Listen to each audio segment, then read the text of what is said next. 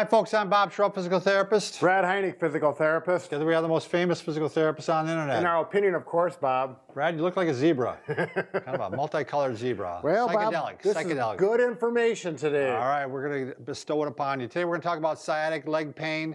It reveals the pinched nerve and how to release it now. Right. Yeah. So we're gonna.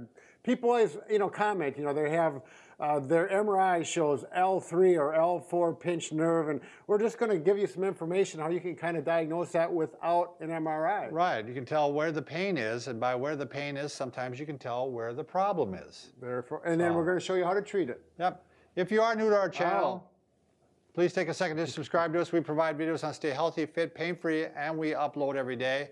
Also, we've got some big news. Big day, Brad. Oh yes. Yeah, on Facebook. What day is it? It's for the next 2 weeks. We're having not a contest. Basically, we're giving away a free mattress. Yeah, and it's a good quality. Yeah, this mattress. is a high-end mattress, and boy, you're going to want to get in on this. And it's so easy to join the. Just go on the Facebook. Fun. Just go on the Facebook. It's going to be our first post, and you just have to like it, and then you have to comment. And be kind, give us some nice comments. The comment can be short. Just say, we like Bob and Brad. Bob and Brad, right there. That's where it is on Facebook. Like and so this is 2018 if you're watching this video sometime from now. So. Yeah, August 16th to the August 30th is when the contest is. And even if you don't, you still go to the page because they're going to have some deals there. Sure. All right. So sciatica. Sciatica referring to a pinched nerve somewhere in the back. It could be in the piriformis, but it runs down the leg. Typically one leg. We're going to talk about, there's instances where it might be both legs. Sure. But where you feel the pain in your leg, you got this, you got my leg in there.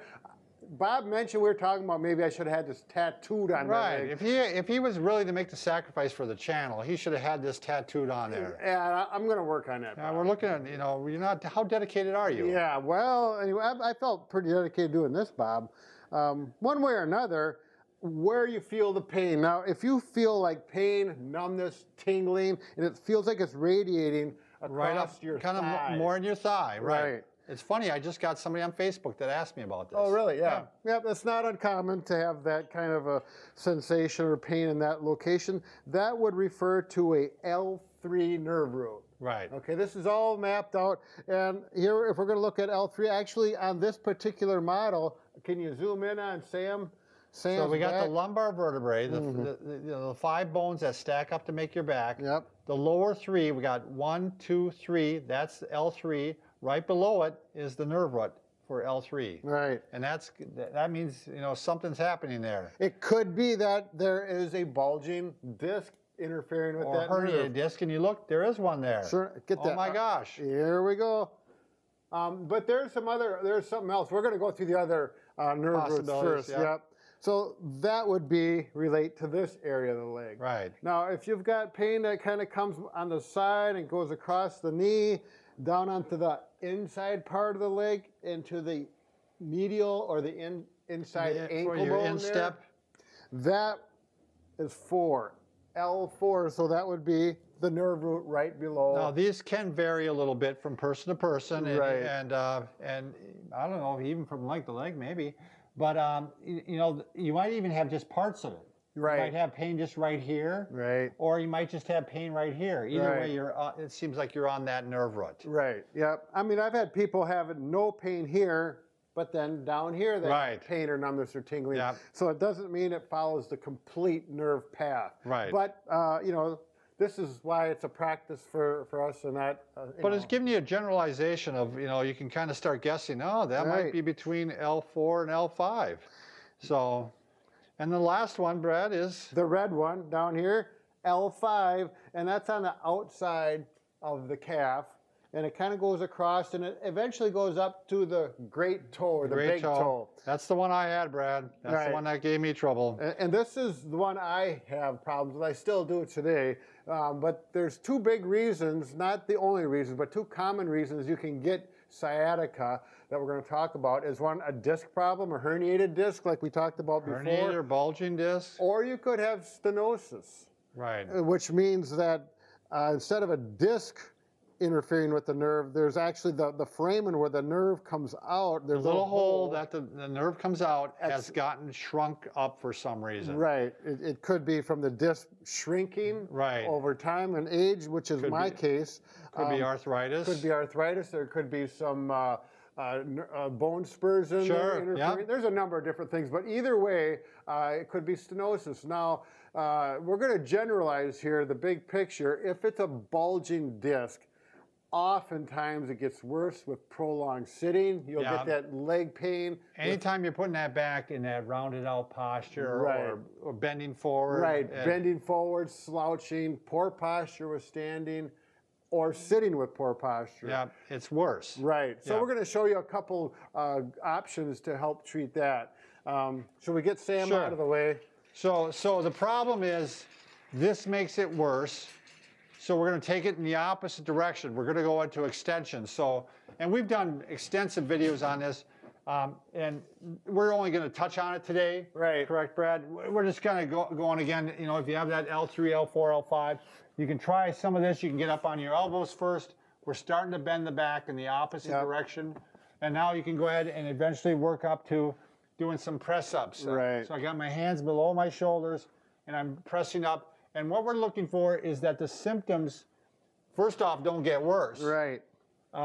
And secondly, maybe even start to feel a little bit better. You might have a little bit less tingling or numbness or pain down in the lower extension, lower part of your leg. Right. And I mean, the ideal situation is that it starts taking it out of the leg completely. Right. And maybe even you feel a little bit more in the back. Yeah. But it's going out of the leg. The worse the farther it's going down the leg, the worse it's getting. Right. And we have a number, if you go to our playlist, we have a lot of sciatic videos that go through this in much more detail. If you go to our favorite products, we have a book section in Kinsey Books. They're only about $10.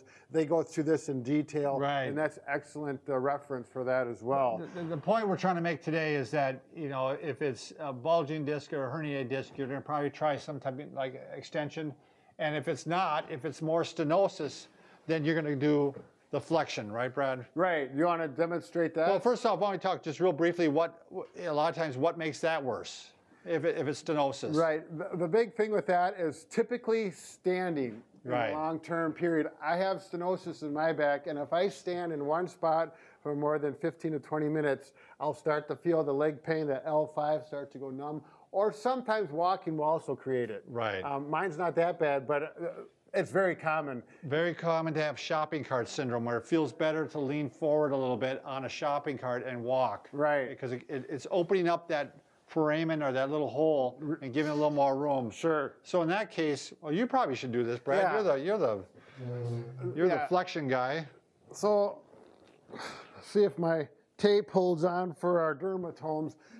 So the first thing you can do is just take one knee to your chest like this.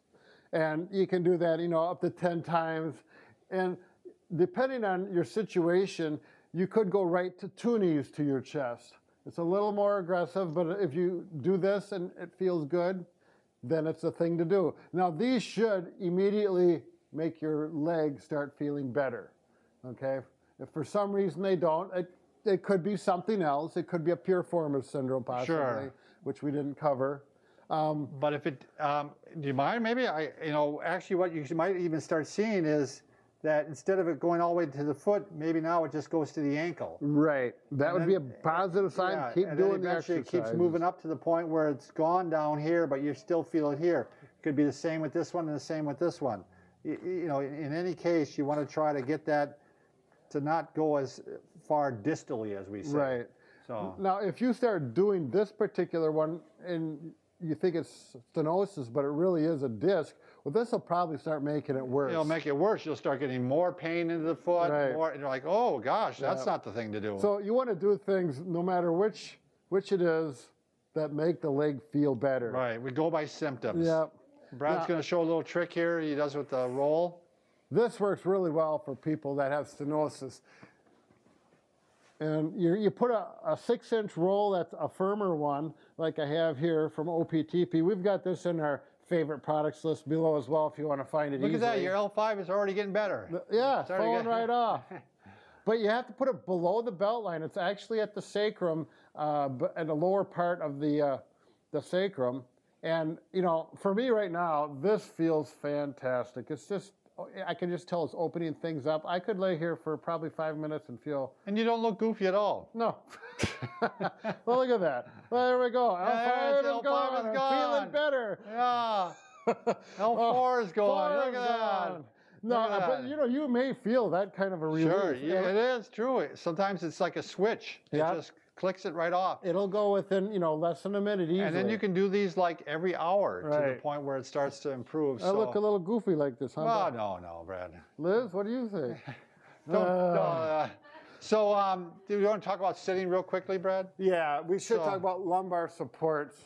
If it is from a disc, then you're going to use lumbar support with sitting, whether it's in your car, maybe in your couch or your soft furniture that you use. You can use a towel start with a roll towel to start off with. Yeah, just take a simple towel roll, roll it up, tape it up like this, and it should feel, you're going to put it around your belt line, it should feel real comfortable, like real good support right away.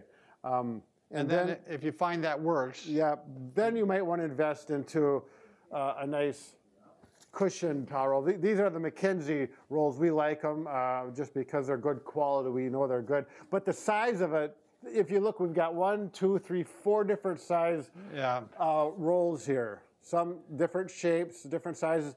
And if you have a big towel roll, this would be small. So if you, you'd probably use that size. Right. And you know, these are listed, they tell you the size of them. Some of them are firmer density, some are softer density. It's a little bit of an experiment you have to do. Yeah, you do have to take a little bit of time to get the right one. If you're a bigger person, generally you take a bigger roll. Yep. And it seems like if you're in the throes of back pain, a lot of times you need the bigger roll. Sure. And as the back pain starts to, or the leg pain starts to get better, you can go to a smaller one. That's just been my experience. So, So very good. I hope that clears up. So you know, give you some good information on how to correct it and where the pain is and how it relates. Yeah. Remember, go to Facebook, get that mattress. Yeah, there you go. You know, boy, that'll be fun. Unless you're watching this in 2020. Okay.